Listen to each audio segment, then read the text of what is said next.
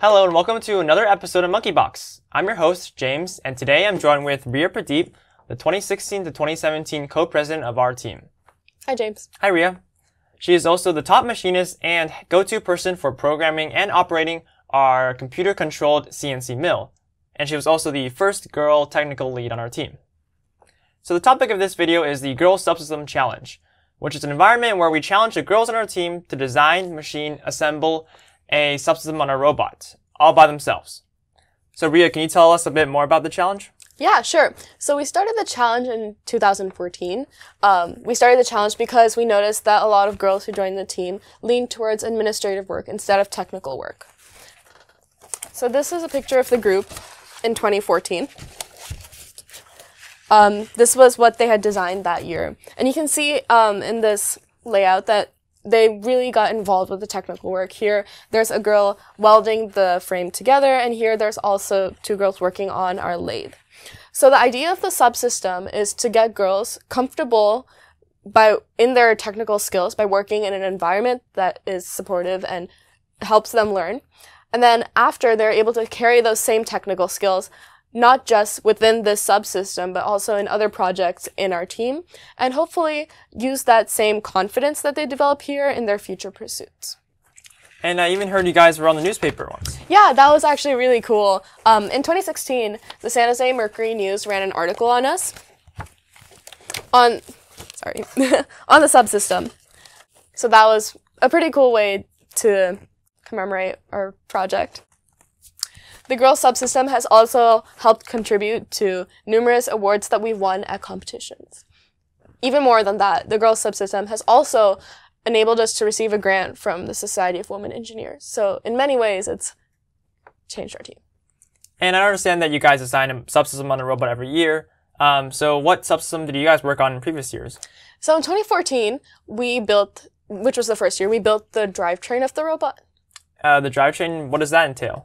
That includes the frame of the robot and also the wheels, the wheel assemblies, the chain runs, the bumper supports, and the bumpers themselves. So out of all the subsystems, why do you guys choose to design the drivetrain? We choose to design the drivetrain because it's the one subsystem on the robot that can never be taken away. And I see you brought some gearboxes? Yeah. So I mentioned that in 2014, we only designed the drivetrain frame. But in 2015, and since 2015, we've also been designing the drive gearboxes. So this was the first drive gearbox that the Girls Subsystem ever designed. And then since then, we've also been designing more gearboxes. So this is another set of plates that we also designed. Oh wow, that's really cool. The lightning hole patterns are really nice. What kind of machines did you use to design those? We made this on the CNC mill that we have in the house. So that was, again, done by all girls. And wow, I see the Girl Subsystem has really grown throughout the years. Yeah. Well, it's not just grown, technically. I mean, technically we have been doing more complicated stuff through the years. But it's also grown in other ways.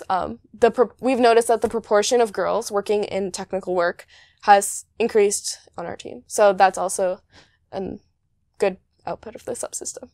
So why don't you tell us a bit about your own personal story?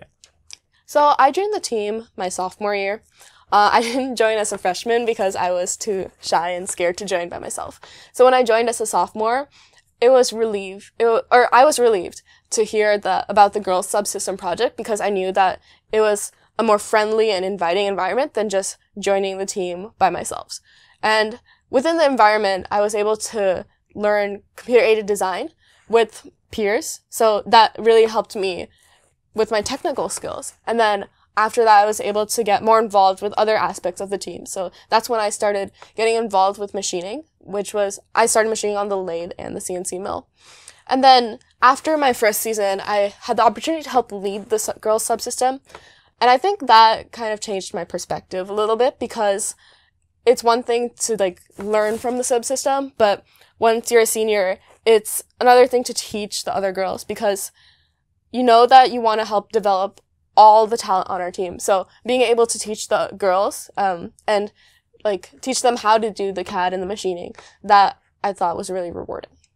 And to wrap it up, do you have any tips or advice for other teams that want to start a program like this? I think the most important thing is to make sure that everyone on the team is on board with this idea and that support comes from everyone on the team. I think the other part that's also really important is that when you first start, obviously the girls may not know all the aspects of the design yet, so it's important that the mentors are really willing to sit down and work with them to get the project started. And then after a couple years, once those girls become older, they're able to teach the younger members, and it becomes a self-sustaining program. Well, thanks for joining us, Ria, and see you next time. And remember, stay funky.